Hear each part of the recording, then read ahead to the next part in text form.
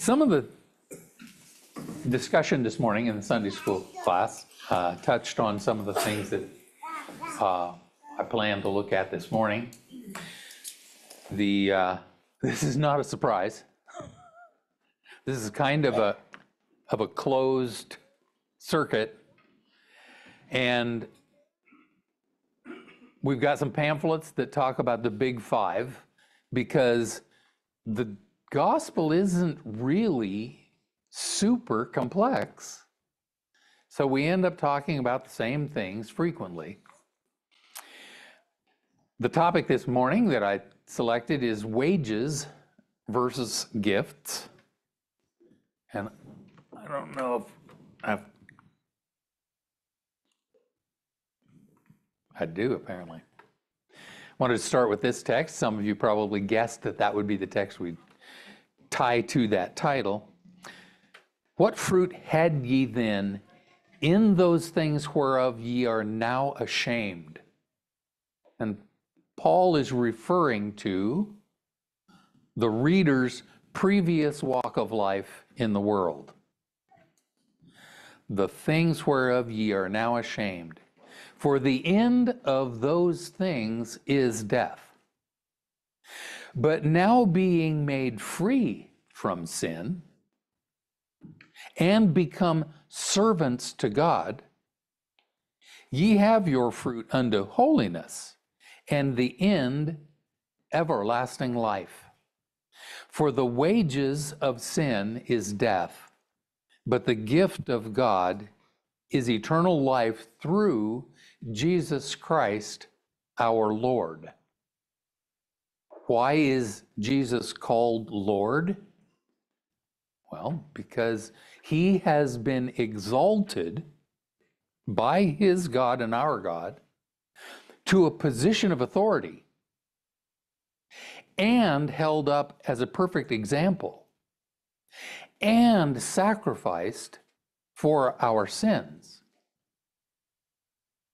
As we've mentioned before, he has a lot of hats. There's a lot of God's promises, and there's a lot of God's plan and the working of God's plan that falls on Jesus. But there's a contrast here between wages and gifts. So I thought we'd talk a little bit about that this morning. One of the teen class talked about the fruits of the Spirit. Immediately preceding that is the works of the flesh. So these are works for which the wages are death. The works of the flesh are manifest, or they're obvious. Which are these? Adultery, fornication, uncleanness, lasciviousness, idolatry, witchcraft, hatred, variance, emulations, wrath, strife, seditions, heresies, envyings, murders, drunkenness, revelings, and such like. Of the which I tell you before, as I have also told you in time past, that they which do such things shall not inherit the kingdom of God. By virtue of death. That's why they won't inherit. So in Revelation 22 and 21, where you read that outside of the city are these sinful people, that doesn't mean that they're standing outside. It means that they're left out. They're not in the city. How many of these that are listed, these works of the flesh, remind you of headlines that you see virtually every day and hot topic debates in our civilization? What is the main cause of abortion? It isn't a happily married couple. There's a lot of adultery and fornication that's involved in that. So why are people fighting so hard for it? Because they want their adultery and fornication. Uncleanness is a pretty big category. I mean, you can lump a lot of stuff into some of these things. But hatred, strife, murders, envying, just all kinds of fairly normal human emotions, but they're emotions that, and their behaviors that in the first passage that we read are supposed to be left behind, or you'll get the wages, which is not inheriting the kingdom of God. 1 John 1, verses 8 through 10. If we say that we have no sin, we deceive ourselves, and the truth is not in us. I am a sinner, and I need to admit that. And I need to adopt the humility that should come from that knowledge. If we confess our sins, He is faithful and just to forgive us our sins. I would submit that that's a gift. It's not something we really deserve. And to cleanse us from all unrighteousness. Thank God. If we say that we have not sinned, we make Him a liar, and His word is not in us. Fairly serious. In Hebrews 10, verses 22 through 24, says, let us draw near with a true heart in full assurance of faith, having our hearts sprinkled from an evil conscience and our bodies washed with pure water. The necessity of baptism isn't our topic this morning, but that's certainly inserted into this thought process. Because we are all sinners, it is essential that we be forgiven, because we've earned death. It's easy for us to visualize death as a just punishment for the things that we feel most emotional about and seem the most heinous. But we need to get our head around God's perspective that a lot of the things that we feel are less important aren't less important. And there's a number of things that God has condemned that may not strike an emotional chord with us by nature, but we need to train ourselves to, at the very least, comprehend that it's bad. And by doing that, we will get to the point that we emotionally connect with this being bad. It's, as an example, lying is a fairly natural thing, and you see kids doing it from the time that they're little. But we can certainly come to grasp how hurtful lies are when it happens to us, when some kind of lie causes us pain. God feels that lying is one of the things He hates, and that's just an example. We need to work on our spirits so that they match God's spirit in His hatred and abhorrence of all kinds of sin. Let us hold fast the profession of our faith without wavering, for He is faithful that promised. He's faithful to provide the gifts that He's promised. And let us consider one another to provoke unto love. And some of the classes this morning spent a lot of time on that word. It's a big topic, and it's kind of all inclusive as far as putting on a new person, becoming a different identity, to provoke unto love and to good works. And we'll talk a little bit more about works later. Uh-oh, I've lost it. What are God's gifts? Paul, in his sermon on Mars Hill, said, God that made the world and all things therein. Okay, we could stop there. That's a big gift. It's amazing. I mean, we love to travel. We love to see new places. We love great weather. There's just all kinds of things that are very appealing about God's creation. And he's promised that the reward of the righteous will be better than this. That this is a cursed environment. So you may go to a really nice place and get sick because the curse is still there. And it's not as fun to be at a really nice place when you're sick. Seeing that he is Lord of heaven and earth, dwelleth not in temples made with hands, neither is worshipped with men's hands, as though he needed anything, seeing he giveth.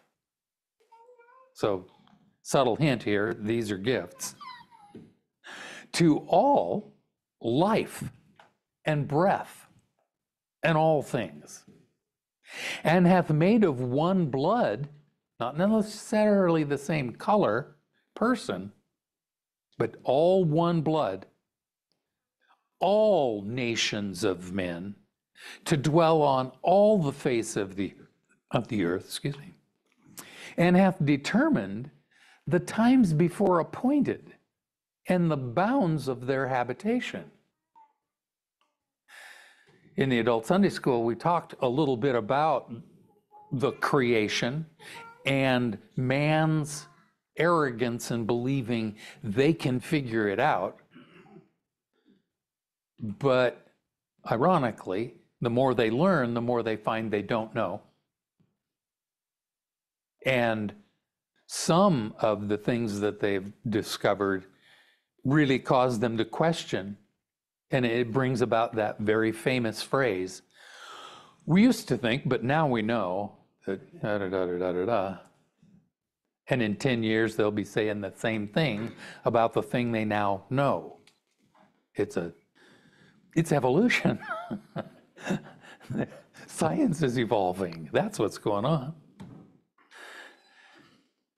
So God made the universe, people, all of the information, not just how the body develops, which they can't figure that out. They're learning things, but they're finding that there's more that they don't know. And all of the instincts that drive humans, animals.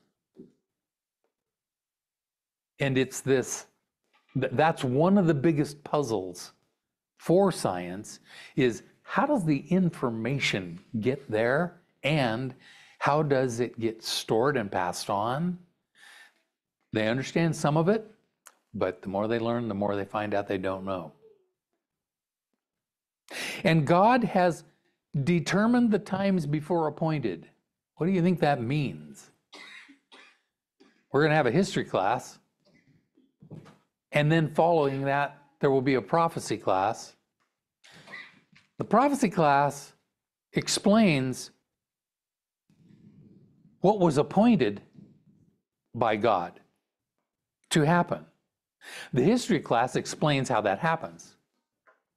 So the thought process is learn the history and then look at the prophecies and understand how God appointed the times and the bounds of people's habitations.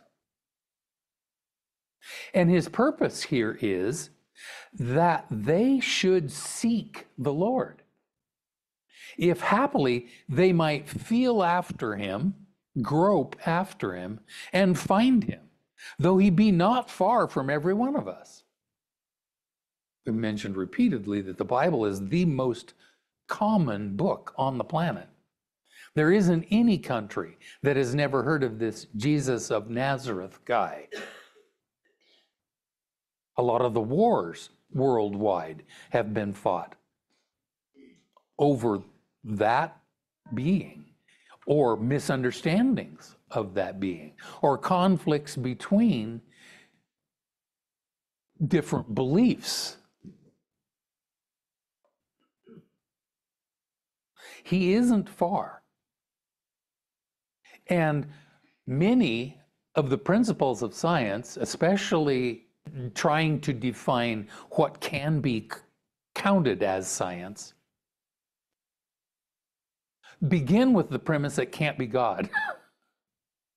So it isn't that there's ignorance. Uh-oh, mic drop. It isn't that there's ignorance of God. He isn't far. There's just resistance. For in him we live and move and have our being. As certain also of your own poets have said, for we are also his offspring. Now, current civilization is really fighting against that concept.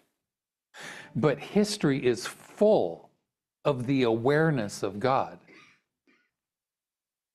77 years ago, our fathers brought forth on this continent a nation that's dedicated to the principle that all men are created equal. And I didn't quote that perfectly, but everybody recognizes who that is. Everybody recognizes that that was a very, very common thought process. It was widely accepted that we've got a creator. That's not popular anymore.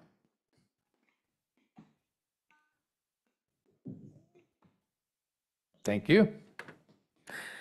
For God so loved the world that he gave his only begotten Son. Here's another gift. That whoever believes in him. Now that's another work. Faith is a work. There is a distinction between faith and works, but faith in and of itself is an action. It's mental. It's something that is a choice, but it's an evidence of something to God. It's evidence of things not seen. That whoever believes in him should not perish, but have everlasting life. For God did not send his Son into the world to condemn the world, but that the world through him might be saved. He who believes in him is not condemned, but he who does not believe is condemned already, because he has not believed in the name of the only begotten Son of God. So Jesus is a gift. And I try to express appreciation for that gift regularly. He's a gift as his sacrifice for sin. He's a gift as a teacher. He's a gift as a perfect example. He's a gift as a future just king. So there's lots of elements to that. In 2 Peter 1, Peter writes, Simon Peter, a servant and an apostle of Jesus Christ, to them that have obtained like precious faith with us through the righteousness of God and our Savior Jesus Christ. Grace and peace be multiplied unto you through the knowledge of God and of Jesus our Lord, according as his divine power hath given unto us all things that pertain unto life and godliness. There's a gift. God's provided the information that we need for life and godliness. Interestingly enough, included in this are examples of God denying some information. Don't write that, Daniel.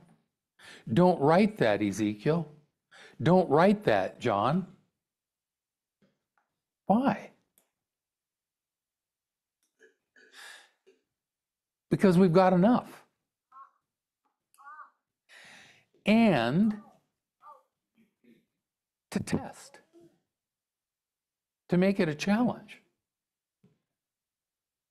God's got a purpose for all of this. There's a reason he made the universe and he created all the creatures, including mankind. And then he set the bounds of their habitation and the times and what was going to happen, his whole plan. And he made it hard on purpose, but he made it doable on purpose. And Jesus said, I came to bring a sword, but he also came to bring peace. And we have to get our head around, that seems contradictory. So what does it mean? Well, his coming and his doctrine, which he was commanded to teach by his God, is divisive. And the formula that some of the classes talked about, the many and the few, is a crucial thing to get our head around and to grasp. That God designed this whole system so that he could give amazing gifts to the few who will love and obey him.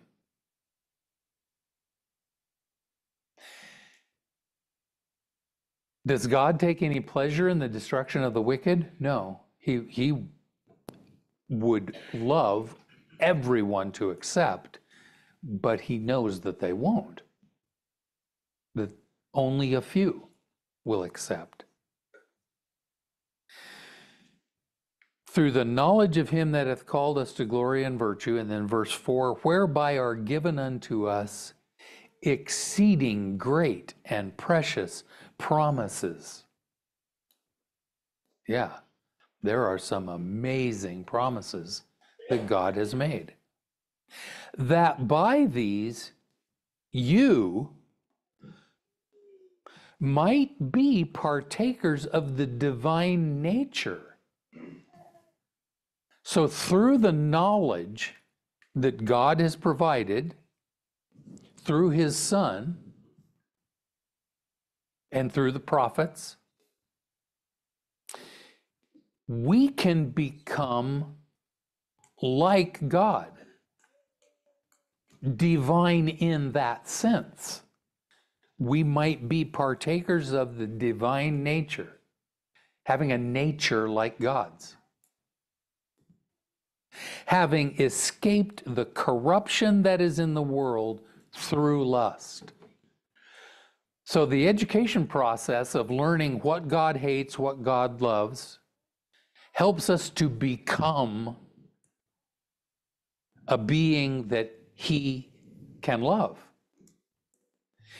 by escaping the lust that's in the world. Now, built into this also is escaping from corruption, the mortality and death process. That's a big escape. Eternal life is a huge component of God's gifts. So there's spiritual corruption that we can escape by understanding God's nature and understanding Christ's teachings and following his example. And there's mortality that we can escape by God giving that to those that separate themselves from worldly behavior. In Hebrews 11:13-16, we read about the faithful. These all died in faith, not having received the promises. They hadn't actually acquired the gift that God is offering, or the gifts, but having seen them afar off, and were persuaded of them, and embraced them, and confessed that they were strangers and pilgrims on the earth. Not that they're citizens of any given country, not that they're members of any political party within any of those countries, but that they're strangers and pilgrims, sojourners. And that's what we have to come to understand, that as a child of God, we honor whatever government we find ourselves in. But we're not of that. We're strangers and pilgrims. We are citizens of a future monarchy. And that's to be our focus. For they that say such things declare plainly that they seek a country. And truly, if they'd been mindful of that country from whence they came out, they might have had opportunity to have returned.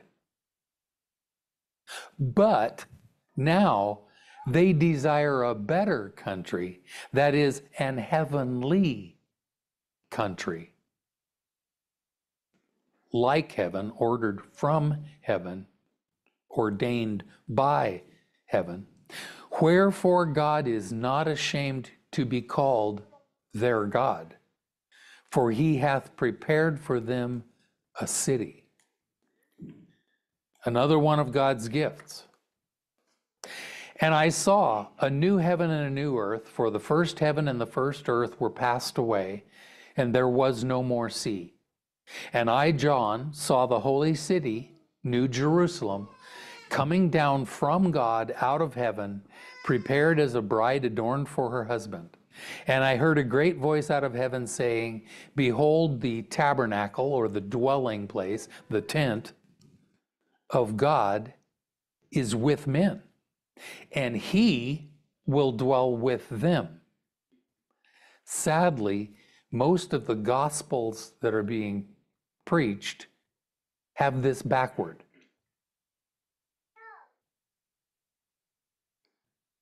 The truth is, heaven's going to be empty. God's coming here. And the righteous will dwell on the earth with him. And I heard a great voice out of heaven saying, Behold, the tabernacle of God is with men, and he will dwell with them, and they shall be his people.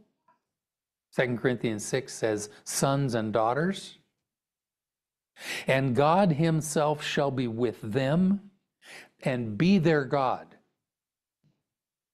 And God shall wipe away all tears from their eyes. Another gift to look forward to. There shall be no more death. We've talked about that one, but that's another present with a bow.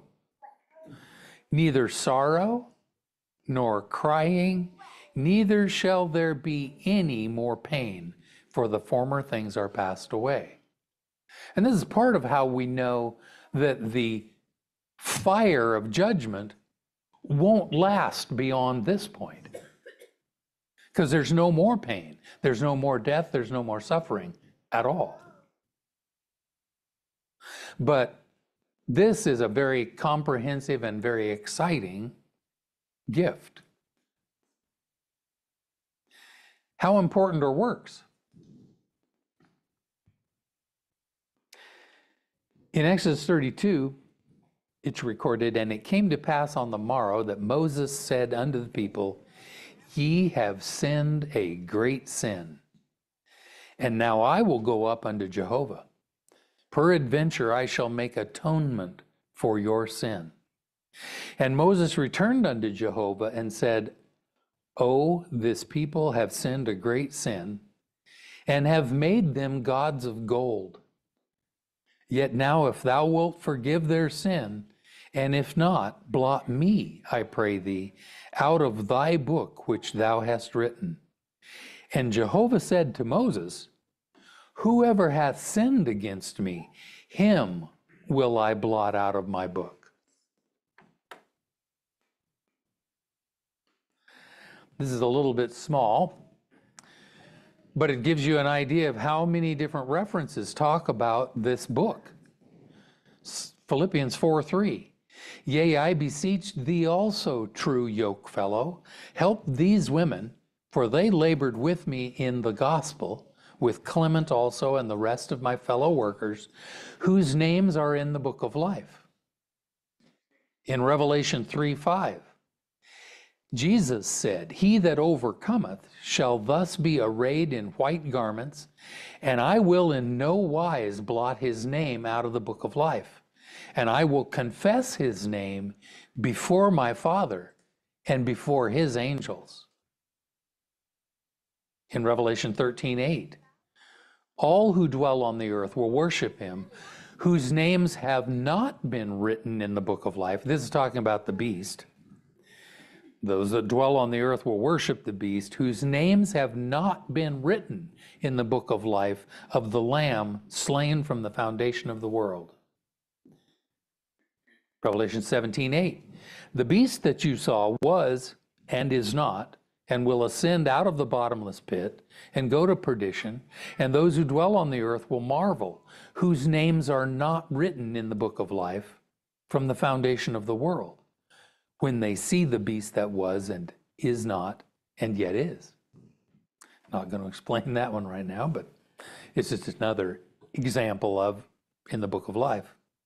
Revelation 20, verse 12 through 15. And I saw the dead, small and great, standing before God, and books were opened, and another book was opened, which is the book of life. And the dead were judged according to their works by the things which were written in the books. The sea gave up the dead who were in it, and death and Hades delivered up the dead who were in them, and they were judged, each one according to his works. Then death and Hades were cast into the lake of fire. This is the second death.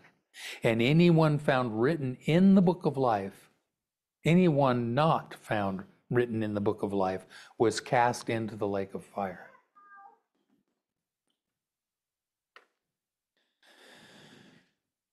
And this is what I referred to in 2 Corinthians 6, verses 16 through 18. And what agreement does God's temple have with idols?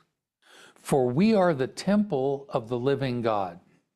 Just as God said, I will live in them and walk among them, and I will be their people, and they will be my God.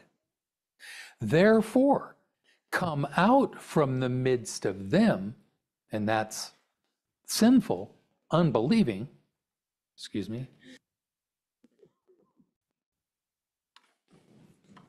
and be separate. And that's this sojourner, this pilgrim, this stranger category of citizen. To be separate, says the Lord, and stop touching anything unclean, and I will welcome you, and I will be to you a father, and you will be to me sons and daughters, says the Lord Almighty. Let us hear the conclusion of the whole matter. Fear God and keep his commandments, for this is the whole duty of man. For God shall bring every work into judgment with every secret thing, whether it be good or whether it be evil. So there's a stark contrast between the wages, what we earn if we're not righteous, and the gifts of God. Let's conclude with a song.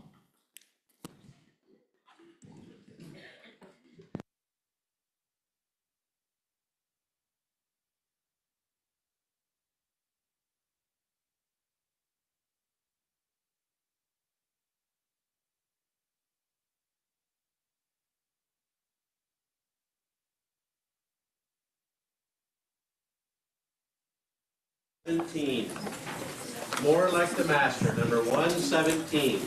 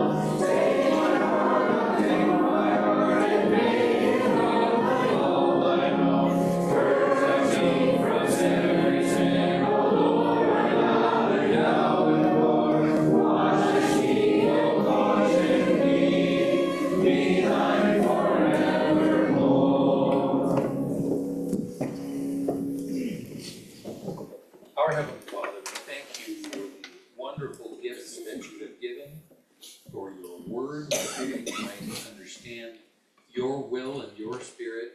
Please help us to understand those things we find there and to be transformed by it to become pleasing in your sight. Please forgive us for our many shortcomings.